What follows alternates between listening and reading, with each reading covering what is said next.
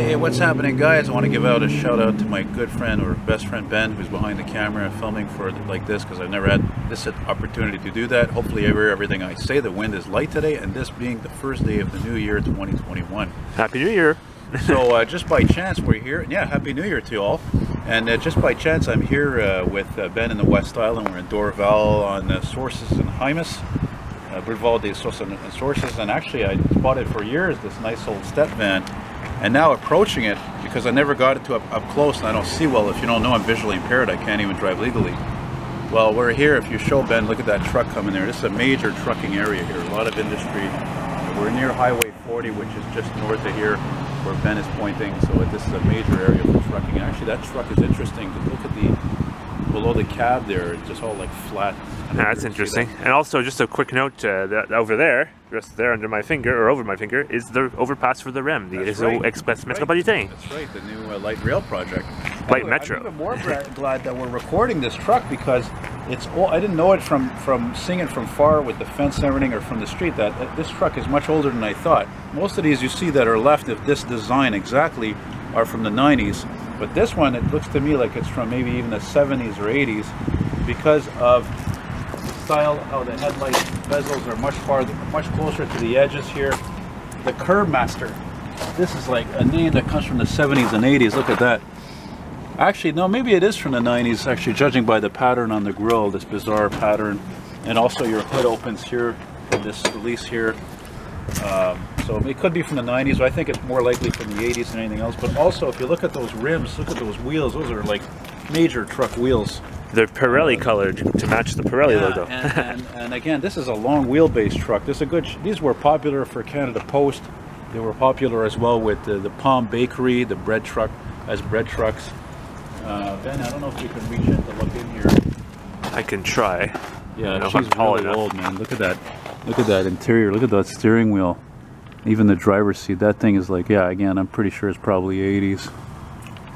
There's your shifter there on the, look at that. It's so old. Look, it's a manual transmission. The shifter's on the ground. There's even a fucking hole in the ground. You see that? There's a big hole there where below the pedals. I can't see it. Hopefully the camera can, because I put it over the window. But I couldn't see it from where I am. I'm not tall enough.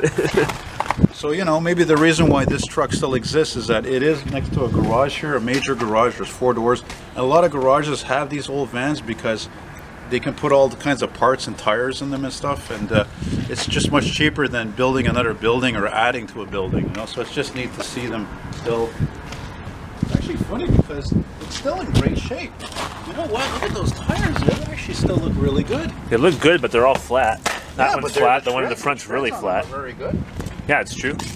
Oh man! And once again, like other of these types of step vans I filmed, you know when a step van is really old, because look at the hinges on those doors. Oh yeah, look at that. It's like a refrigerator. There's that Pirelli logo proudly displayed. Yeah.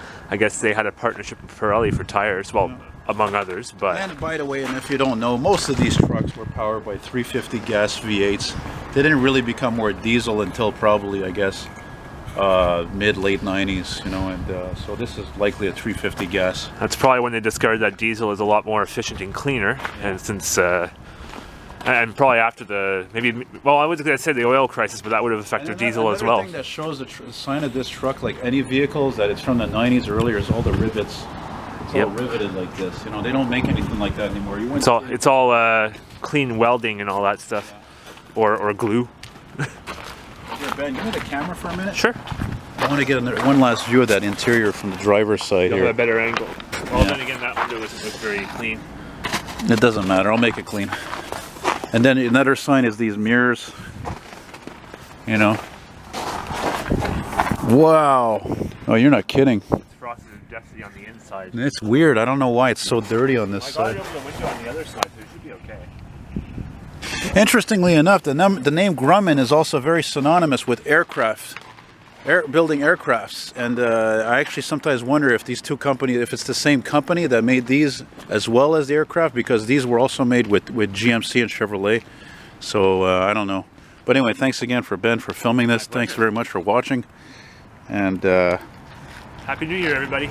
geez, the yellow doesn't look the same as I... Did you play with this? No, I didn't touch anything. It's just very bright on your computer. No, it doesn't look the same yellow at all, though. Why? It's actually a very faded yellow to those watching.